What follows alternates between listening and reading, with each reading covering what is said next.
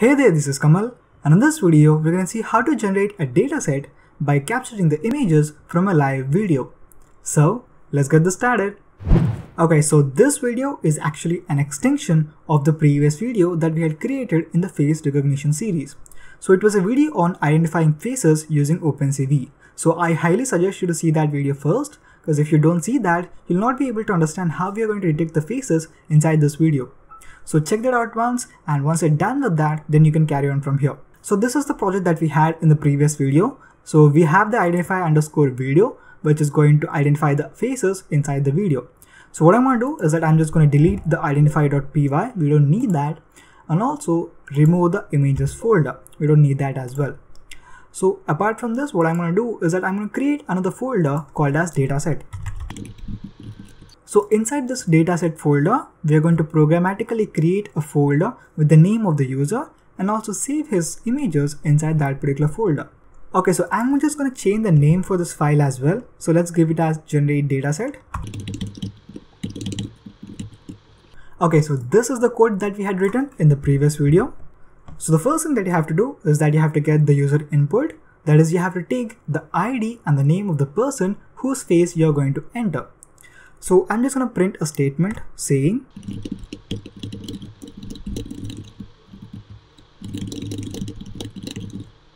so the statement says enter the ID and name of the person. So below this I'm going to write two input statements to get those two input values.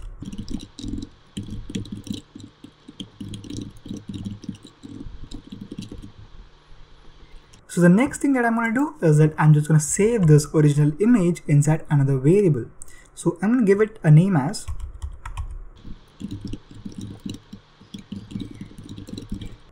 original image is equal to img.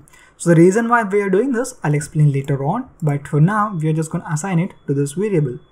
So in the previous video, what we did is that we took the image from the video capture and we converted it into a grayscale image.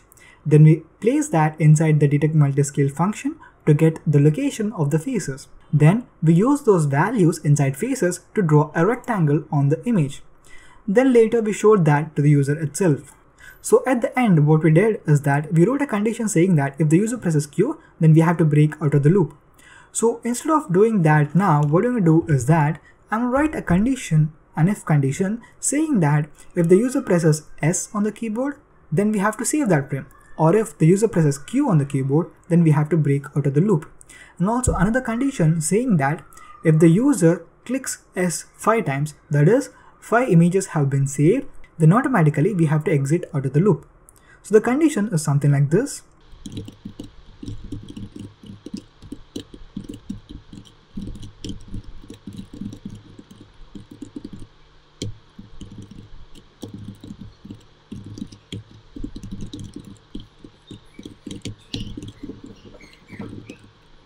So what I've given here is that I'm waiting for the user to press a key, and once the user presses that key, I'm going to store that value inside a variable called as key.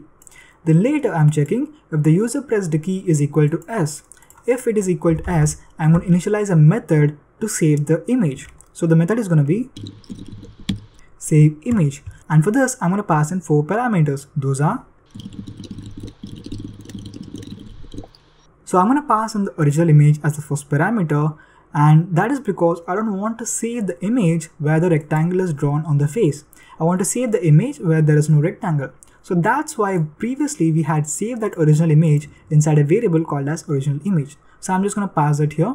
And also along with this, I'm going to pass in the username and the user ID. Along with this, we also have another value called as count.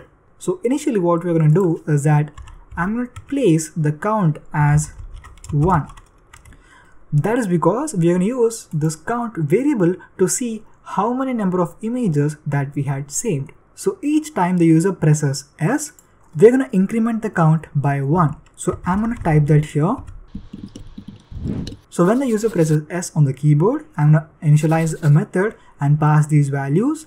And also once the image has been saved, I'm just going to increment the count. So what we have to do is that we have to first write the method for this. So I'm going to write the method here.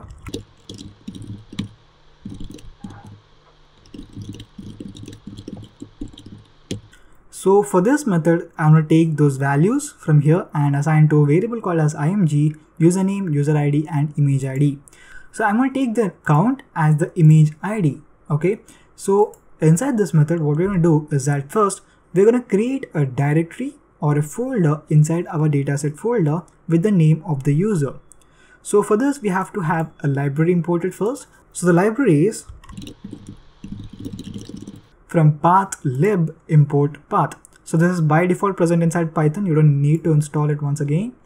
So now inside this method, I'm going to use the path and create a directory. So for this path method, we're going to pass in the location or the path where we have to save it.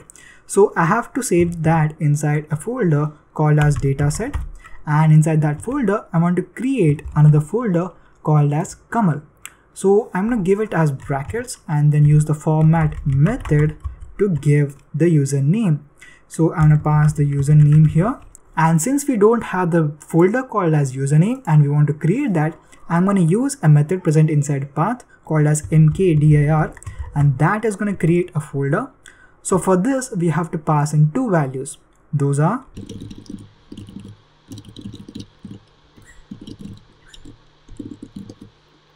the first one is going to be parents is equal to true, and the second one is going to be exist OK, which is also equal to true. So what these two parameters do is that the parents parameter deals with the names of the folder present inside the path. Right now, this path that we are using is a relative path, but let's say you're using the whole path like c/user/your username/desktop and all that. So when you're using the full path and you forgot to add a particular folder, let's say desktop inside that, and what happens is that when you're trying to save that image, you forgot that folder name, right? So the program doesn't know where it has to save it. So if you give parents as true, what it's going to do is that it's going to automatically add that folder inside the full path. So you don't need to worry about generating errors because you didn't give the full path or you gave the wrong path in a sense. So that's what parents deals with. Whereas exist OK is going to check whether the folder that you're trying to create is already present inside the dataset folder. If it is present, it's going to ignore it and try to save the files or the images. But if you give it as false, it's going to generate an error saying that the folder already exists and you have to create another folder. So if you want to know more about these two values, you can go to the GitHub repository where this code is uploaded, and in the README section in the FAQ, you will see the details regarding what happens if you set that to true or if you set that to false. So you can read that and try to implement it. Okay. So now that you have created the path, you have to save the image.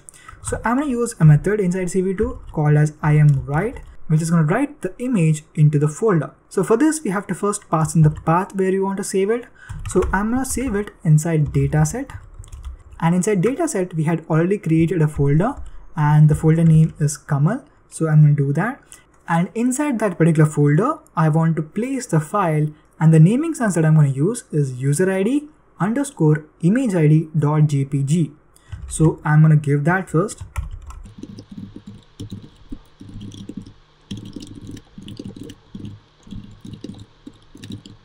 And also along with this, you have to pass the image at the last.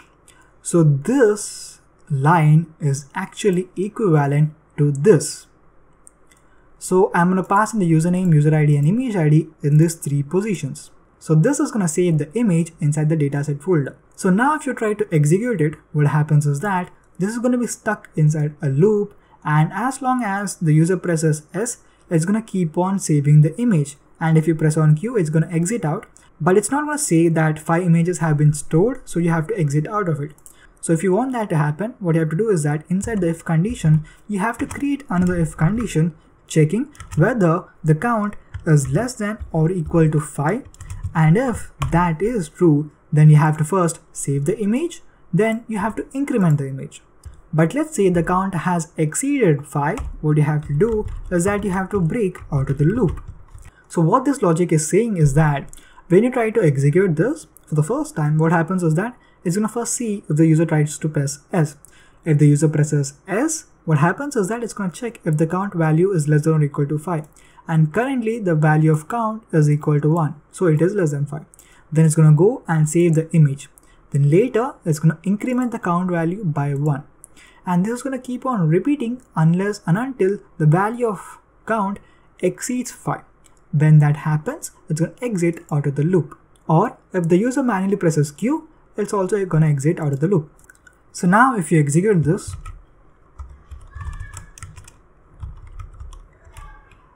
so we have to enter the ID and name of the person. I'm going to give it as 1 and the name is going to be Kamal. So that is going to display the window, but right now you won't be able to see any output because I don't have a webcam with me. But when the window opens and your face is being detected, if you press on S, it's going to save that image inside the dataset folder, and it's going to keep on doing that unless and until it reaches 5 images. Once that happens, it's going to automatically exit. Or if you press on Q, then it's just going to stop it and exit out of the loop.